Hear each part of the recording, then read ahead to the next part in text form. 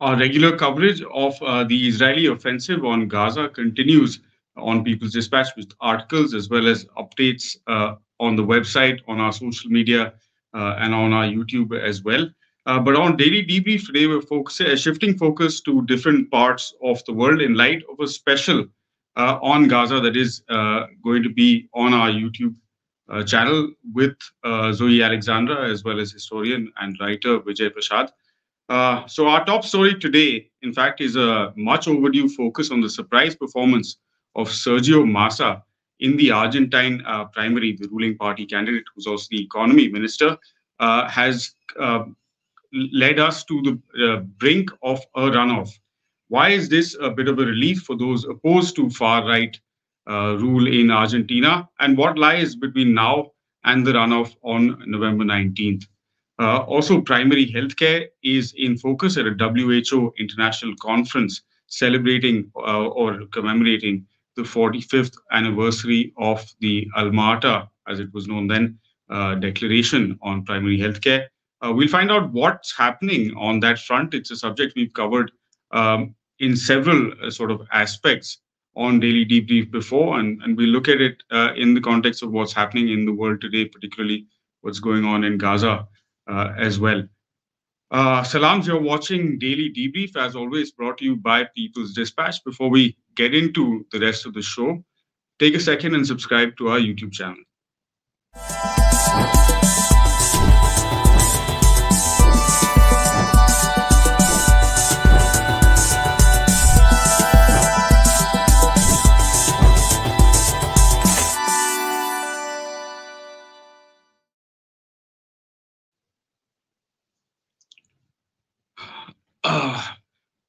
Good to be back on Daily Debrief, and joining us first up is Zoe Alexandra, who has been actually in line waiting for a while to talk about what's been going on in Argentina after the primary. We've, of course, been focused mostly on the Israeli offensive on Gaza since the 7th of October.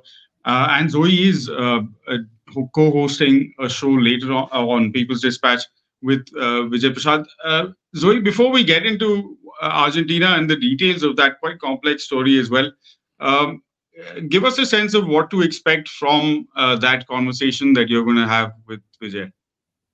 Yeah, so we'll be doing a short live show to just give a basic update on not only what's been happening in Gaza with regards to the airstrikes, but also I think the very, very maybe difficult to untangle response of the international community. We've seen a lot of rebuttals between, for example, UN officials and Israeli government officials. We've seen them go after Antonio Guterres, even Greta Thunberg, the environmental activist. So I think breaking down kind of what has been taking place in the past couple of days in terms of the international stage, what has the U.S. position been, and also, of course, what has been the response of organized people on the streets across the world as they intensify their efforts to stand in solidarity with Palestine, and also what's been happening in the rest of occupied Palestine. For example, yesterday there was an air raid in Jenin. So we'll be covering all of that and more to give people kind of this necessary fact-based, but also left perspective on the events, because as we've seen, mainstream media, not only in the global north, but really across the world, has been taking a very concerning approach to the events, and this approach has actually cost lives. So it's really important that this time that analysis that is true to the facts and that also understands the historical context of what's happening in Gaza today be presented. It continues to cost lives, Zoe, as we speak, in fact, and in that sense, and that's why so much of our focus also, I guess, has been on covering events as they have unfolded from a left perspective. But we do have to move on to Argentina and talk about that story as well, because it is extremely important. As you've told us before on the show, the people of Argentina have been through all kinds of tough times over the past few years, with over 100% inflation and all of that. And then the emergence of this outrageous candidate for the top job, and the kind of suggestions of sort of all out removing the currency and replacing it with the dollar. Where those dollars will come from, who knows? But But Zoe, tell us what's been happening, and how surprised are you, pleasantly or otherwise, to see how Sergio Massa has done in the primary? Well, it's definitely been a turbulent couple of months in Argentina. As we reported on this show and on People's Dispatch, in August, the primary elections took place in Argentina, which are essentially not binding, but are serve as a tool to kind of elect who will run in the different coalitions. So the Progressive Peronista coalition, United for the Homeland, and then the right, not even going to say center right, because it actually is a right-wing coalition, Together for Change. This is a Macrista tendency. And then also Javier Milei with his Liberty Advances, which is the far right Libertarian Party. And so it serves not only for these coalitions to decide who's going to run for them, but also as a litmus test in terms of how each one of them is performing. And in this primary election in August, Javier Milei had a surprising victory. He led the vote toll with around 30%. And this sent a shockwave in Argentine society. As you mentioned, Sinan, he proposes dollarization, which again, where are those dollars going to come from? And the horrific impact this would have on so many levels of the Argentine economy, most of all, of course, impacting the working class and poor in Argentina, which today stands at around 40% of the population. As you said, in the last year, Argentina had over 100% inflation. The economy is in shambles. And someone like Javier Milei, who not only proposes dollarization, but also an intensification of austerity measures, which has already caused so much suffering in the country, an increase in hunger, again, an increase in unemployment, the growth of the informal sector, a lack of formal jobs, which actually have job security and benefits. Argentina is already in a crisis, and the threat of someone like Javier Milei was a serious shock. In addition to all of his kind of social conservative policies against abortion, against gay people, all sorts of ridiculous and horrendous things. And since then, since August, since this primary elections, there's been a considerable effort from the Peronista center-left coalition to mobilize. Sergio Massa is the current Minister of Finance and Economy in the country. And in his position, he's actually implemented several measures to alleviate economic stress of the working class, and really trying to address the biggest issue on everyone's mind in Argentina, which again is the economy. And this clearly, both the fear of a Milei presidency plus the measures to actually address these concerns have clearly had an impact.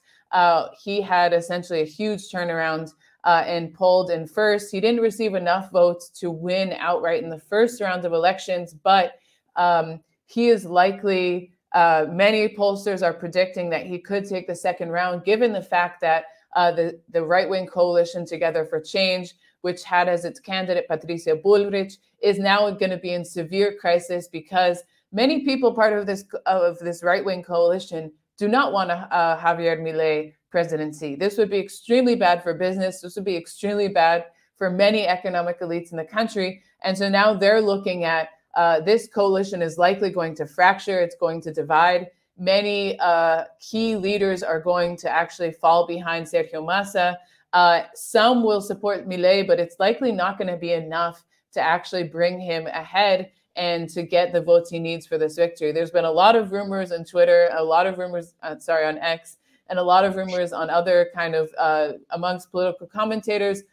I even heard someone say that Javier Milei might drop out before this race. I think that's unlikely, but really all is up for grabs right now. This is an extremely kind of politically volatile and ever-changing situation just due to the delicate nature of the economy, of the ridiculousness of Milei's proposals. I think he's finding that maybe some of his statements were a little too bold for what Argentina was ready for.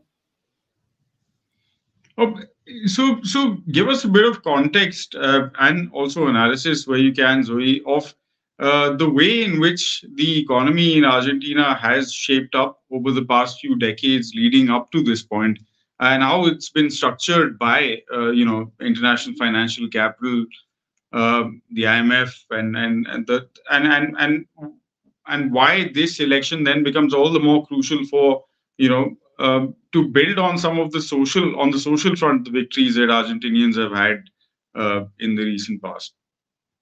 So one of the largest factors shaping the presidency of Alberto Fernandez was the IMF loan that was taken out by Mauricio Macri during his presidency from 2015 to 2019. Mauricio Macri inherited an Argentina that did not have significant foreign debt. This debt had been paid off by Cristina Fernandez de Kirchner during her presidency. And during Mauricio Macri's government, they took out a several $billion IMF loan, extremely unpopular. The IMF is the very institution that broke the Argentine economy in the early 2000s when we saw the mass uprising on the streets and the complete crumbling of the Argentine peso. And so once again, in 2018, the Argentine government takes out this huge IMF loan. There are massive protests on the streets. People are saying never again IMF. They know the damage that this caused the economy, but nevertheless, Mauricio Macri went ahead with this.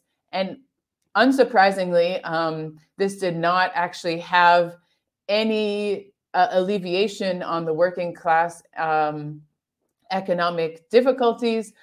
This only saw an increase in misery. The poverty rate under Mauricio Macri skyrocketed again to this figure which is at today, which is over 40% of the population in a state of poverty, living under the poverty line. Levels of food insecurity and hunger, again, also increasing, the number of people in a state of homelessness. So all of these social economic indicators rose while Mauricio Macri was allegedly taking out this IMF to save the economy. When Alberto Fernandez took office in December 2019, the demand from a lot of social movements and organized sectors was that he not pay this IMF loan. For many of them, it was an illegal loan. It was a loan that was taken out against the demands and the desires of the people. It is a loan that people have done an investigation about actually where did this money go, and many show that it went to venture capital. They took it out of the country. This was not actually put into any social programs. In fact, under Mauricio Macri, social and economic welfare programs were cut. They say that it is not within the interest of the Argentine people to actually pay back this loan. However, Alberto Fernandez, under political pressure from this really broad Peronista coalition, which includes many right-wing sectors, and under feeling like he didn't have enough maybe popular support on the streets to really push forward with this bold move, did negotiate with the IMF. They started repaying the debt. And so the IMF loan is going to continue to be a central issue. Above all, as the left-wing candidate Juan Graboy, who ran for the primary seat of the Together for the Homeland, Union for Homeland coalition, he says that the key and primary concern for the center coalition, for movements in the country, is that Argentine people be guaranteed housing, be guaranteed work, and be guaranteed land, and that everything else, whether it's the payment of this illegal loan, as they say, or any other thing, is secondary, and that until that's addressed, until that's guaranteed, the Argentine people are still going to be in this state of economic insecurity, of food insecurity, and that these are measures that have to be taken immediately. So we've seen that Massa did respond to this need to actually address the economic situation. He implemented these measures, and this time he will probably have to continue that, because just because Massa wins the elections does not mean that the economy is magically going to get better, and that the situation of people is going to get better. All right. Thanks very much, Zoe, for that update. And a reminder once again, for those of you watching, you can catch Zoe and Vijay Prashad on People's Dispatch on doing a short special on the situation in Gaza. And next up, we're talking about the WHO and primary healthcare. It's a subject, like I was saying at the beginning of the show, we've addressed in several regards or aspects on Daily Debrief before, including a few days ago with Anna, who joins us again today. Anna, if you can hear me, this conference celebrating 45 years of the Almaty, or Alma Ata as it was then called, a Declaration on Primary Healthcare, um, a significant event bringing into focus an area of a sector that needs so much conversation and so much work. Yes. So, I mean, if we look at how this conference was shaped, and if we look also at the reasons why it was announced, of course, we're talking about 45 years, which is a big number, pretty big number for a very important declaration that was supposed to change how primary healthcare works in the world. But they're also marking another anniversary, and that's 5 years of the Astana Declaration, which was kind of brought in as we can call it informally a refresher of the Alma Ata Declaration in 2018. And so this conference is somehow important because it reminds us of the differences between these two declarations that have arisen during time. And so, of course, primary healthcare, comprehensive primary healthcare, remains an immensely important part of the people's right to health, as the People's Health Movement, as many other left health networks repeat to point out. It's difficult to imagine having any healthcare if we don't have primary healthcare, and so a primary healthcare that is based on public provision of services, on public funding of services, but also on a health workforce which is there, well employed, well paid, and can work in dignity. So those were also, key pillars of the Alma Ata Declaration, but also including community participation and what I think it's particularly important to single out these days, a new international economic order. Those are some of the elements that we don't see at all, or we see in very little trace in the Astana Declaration and in the documents that follow the Astana Declaration. So essentially, when the WHO, and particularly WHO Europe, does when it meets to discuss primary healthcare, we have to acknowledge that their focus now and the terms in which they talk about primary healthcare now is very different to what we saw in the original Alma Ata Declaration. It's a focus which has shifted a long time ago towards universal health coverage, which again, activists and health and public health experts have warned, drives health systems towards commercialization, towards marketization, towards financialization, essentially. It brings in a completely different perspective of primary healthcare and how it should work than what it was supposed to be. So, when this conference is announced and when they say, oh, but we're going to talk about the practical aspects of primary healthcare in the light of COVID, we're going to talk about lessons that we have learned. It's also about the lessons that we have left behind, unfortunately, because what we had with the original Alma Ata Declaration was something that was much more powerful and could have done much more better, much more good to the world than what essentially we're talking about today. And maybe that will perhaps come up as one of the learnings, as you were pointing out. But other than that, Anna, on the agenda are important other issues as well that you were pointing out. You alluded to the idea of workforce, health workforces, and we've spoken about this subject at length on Debrief, of course, as well as looking at migrants and refugees and specific issues concerning primary healthcare when it comes to those communities or that section of people. And now with another few hundred of thousands added to the world's list of internally displaced or displaced people, it's quite contextual as well.